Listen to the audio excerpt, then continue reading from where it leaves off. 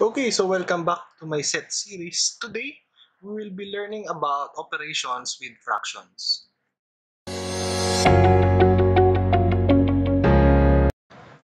So, simple lang naman yung mga operations with fractions, no? So, first, you can add or subtract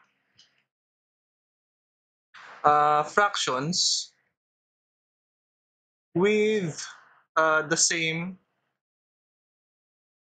denominator.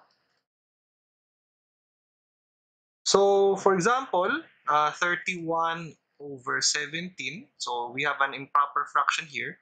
Minus 19 over 17. Let's say plus minus 16 over 17. Okay? So, makikita natin na yung denominators natin dito, lahat 17. Tama? 17, 17, and 17. So, we just add yung numerators. No? So, we have a big fraction. 17 yung denominator. Then 31 minus 19 plus, technically plus negative 16. Okay? So, just evaluate yung nandun sa numerator and you will get negative 4 over 17. Okay?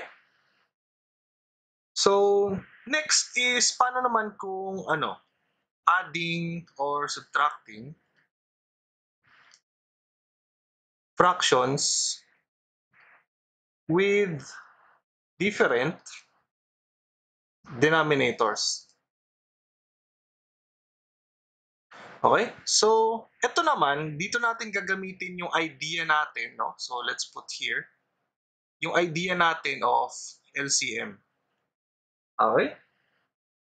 So, for example, 7 over 12 minus 3 over 8. So, we have here a denominator na 12, then denominator na 8. So, ngayon, hanapin natin yung LCM ng 12 and 8. So, I hope by now, alam nyo na kung paano kunin yung LCM ng 12 and 8. And let's skip that, no? So, ang LCM ng 12 and 8 is 24. Okay? So, now, 24, divide natin yung new na denominator by the old denominator, then multiply natin doon sa numerator. So, 24 divided by 12, so that is 2. Then, multiply natin sa numerator. 2 times 17, so that is 14. And then, we retain the sign, so subtraction dito, so subtraction pa rin yan. Then, 24 divided by 8, that is 3. And then, we multiply it by 3, so we get 9. So, now we have 14 minus 9, which is equal to 5 over 24. So, ganun lang. Okay? Next naman is how do we add or subtract? Okay? How do we add or subtract mixed numbers? So, ang technique dito is either one, you convert yung mixed number, so I'll just call them NN, to improper. And then, do method 2. Yung katulad ng kanina kung paano natin inadd yung dissimilar denominators or different denominators. Or you can add yung numbers separately. Okay, so add the numbers separately. Okay, so let me show you how to do that. So, kunyari, I have the fraction 6 and 3/4 plus negative 2 and 1/5 minus 2 and 1/5 minus 4 and 1/3. So, pwede natin ihiwalay lahat ng mga whole number, no? So, 6 minus 2 minus 4. Okay? And then, we add yung mga fractions na i-group natin, no? So, 3/4 minus 1/5 minus 1/3. Okay? So, as you can see, 6 minus 2 minus 4, lahat yan whole number na, and that is equal to 0. So, 0 plus 3/4 minus 1/5 minus 1/3. Okay? So, gagawin natin ulit yung technique natin kanina on how to add three different denominator fractions. So, ang LCM, ano ang LCM ng 3, 4, and 5? So, that is 60. Okay? That is 60. Then 60 divided by 4 times 3, that will be 45. 60 divided by 5 times 1, that is 12. Then 60 divided by 3 times 1, that will be 20. So now we can evaluate this, which will be 45 minus 12 minus 20, that is 13 over 60. Okay? So yung isang method naman, we can also convert them, no? As I said earlier, we can also convert them. So let's convert 6 and 3/4, 2 and 1/5, and 4 and 1/3 into improper fractions. So I hope by now alam nyo na kung paano gawin to, pero let's just run down, no? We multiply yung denominator by the number, then add yung numerator. So 6 times 4 plus 3. Then we retain the denominator, no? So 6 times 4 is 24 plus 3, that is 27 over 4. And we repeat that for 2 and 1/5 and 4 and 1/3, no? So 2 times 5 plus 1, that will be 11 over 5. Then 4 times 3 plus 1, that will be 13 over 3. And then we do again yung method natin on how we add fractions with different denominators. So again, yung LCM ng 3, 4, and 5 will be 60. Then 60 divided by 4 times 27, so medyo malaki, that will be 405. Minus 60 divided by 5 times 11, that will be 132. Minus 60 divided by 3 times 13, that will be 260. This will be equal also to 13 over 60. So as you can see, we had the same answer. Okay? The next thing that we need to learn is to multiply, no? So we need to multiply fractions. So ang step natin dito is 1, we need to cancel common numerators and denominators. Okay? Second, we need to just multiply the numerator, okay, by the numerator, and then the denominator by the denominator. Ganun lang kasimple, no? So, let's have a example here. So, kunyari, 3/4 times 8 over 15. So, let's check first, no? Step 1, we need to cancel common numerators, no? So, we can rewrite, no? Mas madaling makita if we rewrite yung fraction into its prime factorization.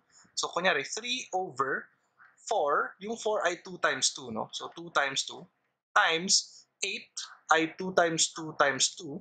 Yung 15 ay 5 times 3, no? So, we need to cancel common numerators and denominators. So, 3 ay common sa numerator and denominator. So, we cancel that. Yung 2, dito, common din yan. Then, may isa pa tayong pair of 2. So, 1, 2. So, we cancel those, no? So, ang natira na lang ay 2 and yung 5, no? So, alam natin na equal to sa 2 over 5. Okay? Kung wala namang pwede cancel, kunyari, 4/5 times 2/3, walang common factor sa numerator and denominator. Tama? So, we just directly multiply the numerators and the denominator. So, 4 times 2 is 8. Then, 5 times 3 is 15. So, ganun lang kadali. Okay? So, next is kabaliktaran naman ng multiplication, no? Which is division. So, we divide fractions by multiplying them. Okay, so what do I mean by that? So, to divide fractions, you need to invert, okay, the divisor, no? So, invert the divisor, then multiply the fractions. Okay? So, what do I mean by that? Let's,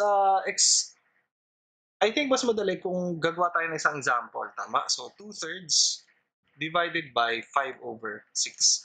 So, yung divisor natin dito, yung pangalawang term, no? So, yung 5/6 yung divisor. So, ito yung dividend. Ito yung divisor. Okay? So, we convert this now, no? We invert the 5/6. So, 2/3, then 6/5. And then sabi, i-multiply na lang daw. Okay? So now, we repeat yung multiplication natin kanina. We can cancel yung 3 dito sa 6. Tama? We are left with 2. And then mawawala yung 3 sa denominator. So you are now left with 2 times 2 sa numerator, which is 4. And denominator 5. Okay? So 2/3 divided by 5/6 is 4/5. Next is, paano naman tayo mag-multiply, okay? Multiply or divide mixed numbers. Okay? So, ito, ang technique lang dito is convert mo.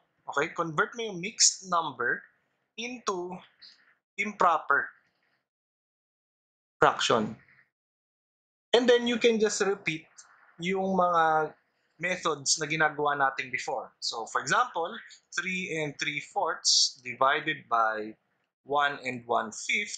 So, convert mo yung 3 and 3/4 into improper fractions. So, that is 3 times 4 plus 3. So, that is 15/4 divided by 5 times 1 plus 1. That is 6/5. And then, we invert the divisor. So, 15/4 times 5/6. So, now, we have the chance to cancel. Okay? So now we can cancel yung 6, okay?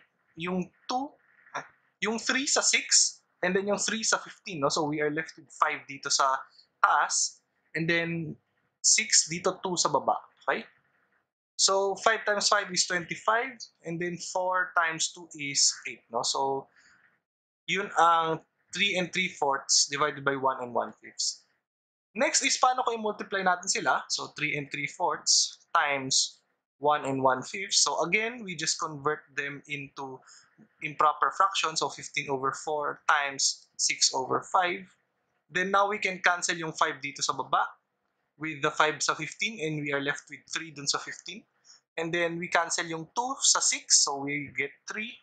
Then we are left with 2. So 3 times 3 is 9/2. Okay? So, yun lang. So, today we have learned how to add and subtract fractions, also multiply and divide fractions. So, if you have any questions, just leave them in the comments down below. And I hope to see you again next time.